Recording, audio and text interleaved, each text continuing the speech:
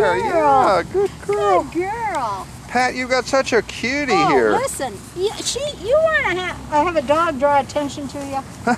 You got to come and see this girl. She has got a complete boxer face. With a brindle black dark face with a white body with prickles.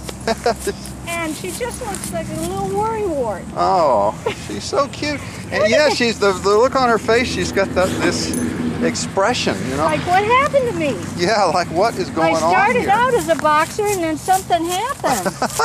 That face is really arresting as far as I'm concerned. Oh, I agree. She Absolutely. Is a cutie. And just kind of low-key, Ed. She hasn't been jumping around. They have her guesstimate at 2 years of age. And she weighs Ashley. 32 pounds. And as you can see from the picture, folks, you can see her spine and you can see her ribs. So can you just see what she looks like with a bath undernourished and filled out? Oh, she'd be a beauty. She loves to be petted. Look at that. Look at those eyes. You look like a purebred boxer, silly. And her fur is so soft. It is soft. And she's not very big at all. No. Oh, she'd be a great house dog. Yeah, She's, she's 2 years old. This is as big as she's going to get. She's going to fill out for you, definitely, and she needs that. But she presents to us, as we've just met her, as a nice, nice girl. Yeah.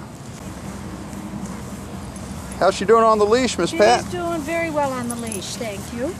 And she just kind of, when I went to put the lead on her, she came very well. So I think she'd be a very biddable dog. But you got to come down and see her, folks, to appreciate this you'll face. have yourself a wonderful little dog. Yeah. Just, oh man.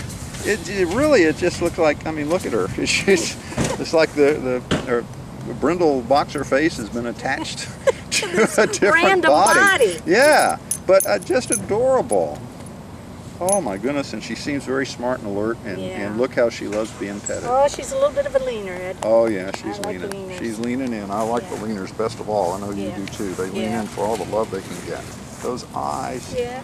And that expression, like, well, you know, come save me, please. Yeah, come on and see me. Come rescue me. I need a friend or 2 or 3. And Ashley does need a friend because she's heartworm positive, isn't she? Yeah. But, you know, a few weeks of treatment and those heartworms will be gone.